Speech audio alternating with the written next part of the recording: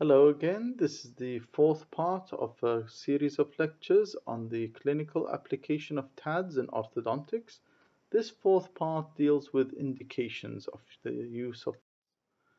Now, TADS originally were advised for adults to replace headgears and intermaxillary elastics. They have numerous indications. I've listed some of them, and the most important, which I put top of the list, was in-mass retraction, because it's so common that you would put a TAD in the upper posterior region and retract the whole anterior segment on hooks attached to the wire. Another way, which I found in the internet, which is quite bizarre and quite traumatic to the soft tissue here and probably even to the tongue, is placing the TAD in the mid-palatal raphe and attaching an open coil spring to retract the upper anterior segment.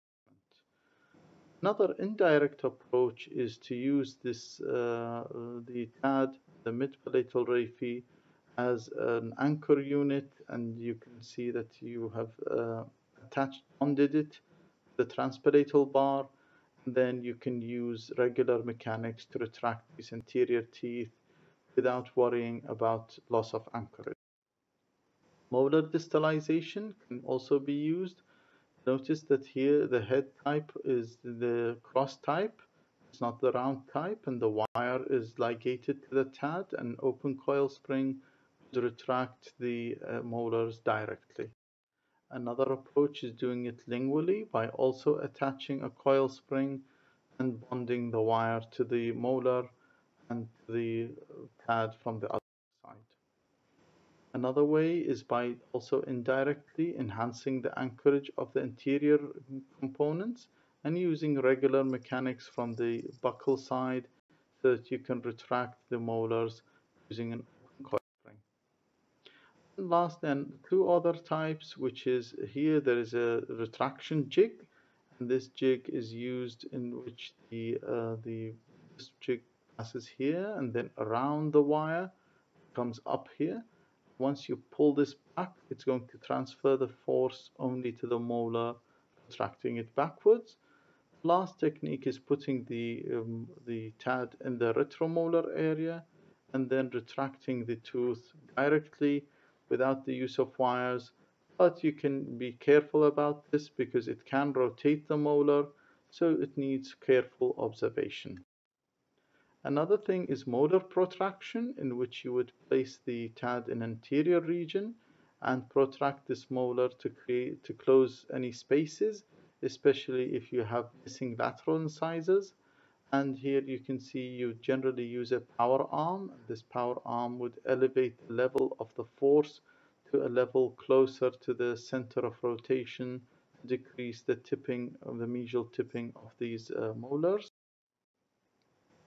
You can also protract molars on TADs placed in the opposing arch, especially used in class 3 patients where you have upper spacing, but you do not want to put in the class 3 elastics the lower arch, as they will distalize and lingually tip the lower incisors. Molar uprighting could be done also on the power arm, in which you would tilt the roots, tip them mesially, and you can tip the crown distally.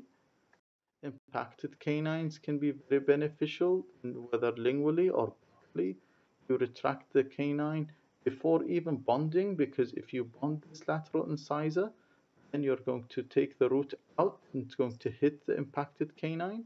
Sometimes impacted canines, they're so close when they're palatal to the root of the lateral, it is better to retract them first and then start with extruding them. Intrusion of the anterior region to hide gummy smiles is a common way of using them. As you can see, you would retract incisor area to hide this gummy smile. So after finishing the intrusion of the upper, you can put intermaxillary elastics to the lower arch and start to intrude the lower arch as well. And that's by using these as well. Sometimes I've seen that they use double pads in the upper arch and the lower arch and use heavy intermaxillary elastics to close open bites.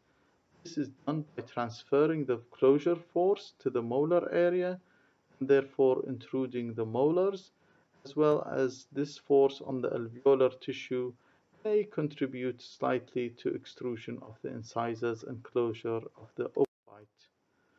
Now, this is another case which had lateral open bite on one side of the arch, and instead of putting the intermaxillary elastic to the lower arch, and we fear that these teeth are going to extrude and cause a bent in the cant in the occlusion because of the extrusion of the lower. Now we disregarded the lower, just put the elastic from the upper teeth directly to the tad to get a true extrusion of the upper arch.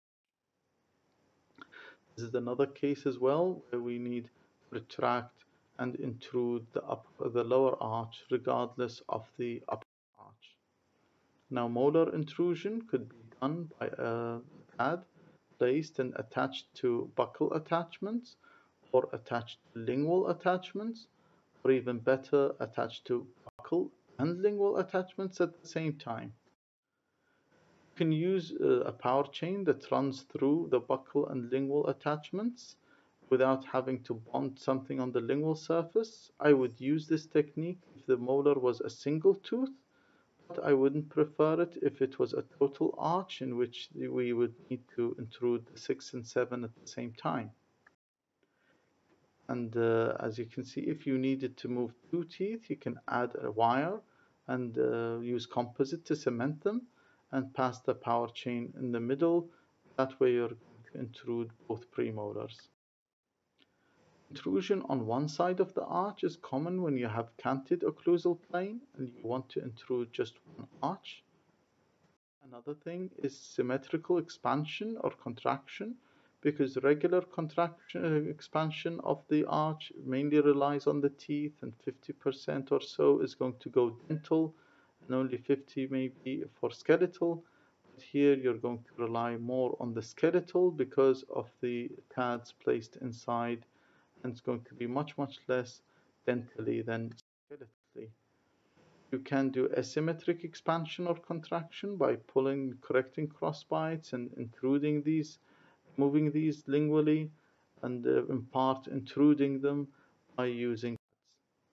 You can tract teeth by retracting, let's say, canines, and as you noticed, a power arm is being used here to make the line of action as low as possible to minimize the tilting. You can easily move canines, and this is a case where I immediately moved a canine that was very far back.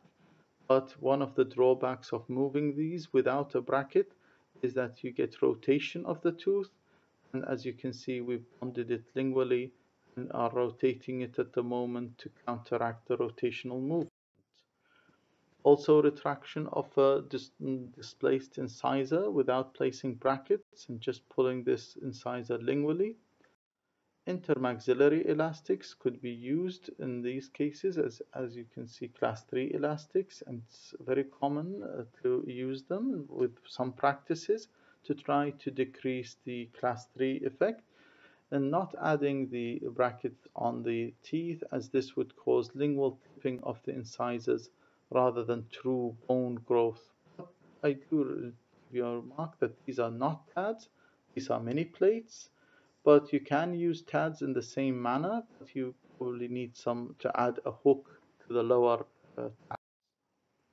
This is another case, as you can see, the lingual tipping of the lower incisors prevents you from adding the class 3 elastic to the lower arch, but it's favorable to add it a tad and make these teeth come forward without the need for bonding the lower arch. Also, as a reverse headgear attachment, instead of attaching it to the molars, if you do not need expansion of the molars, or you're fearing that these molars are going to move forward with the force of the headgear and therefore cause crowding, then you can put tads, 4 tads here, and add some wire bending, and these attachments are going to be used with the head. And as you can see, this is also a mini plate in which it's used to retract the maxilla forward on a protraction headgear. Lastly, enhancing anchorage. Usually we use anchorage by transpalatal bars, but if you make these transpalatal bars, as I showed you before, adherent to a TAD, they become much more resistant to movement and their anchorage becomes much better. Or in this case, in which the premolars were attached, therefore they made a good anchorage for the anterior segment. Thank you for listening. If you like this video, I do appreciate it if you could share it with your friends, like the video, and subscribe to the channel if you'd like to see more. Thank you for listening.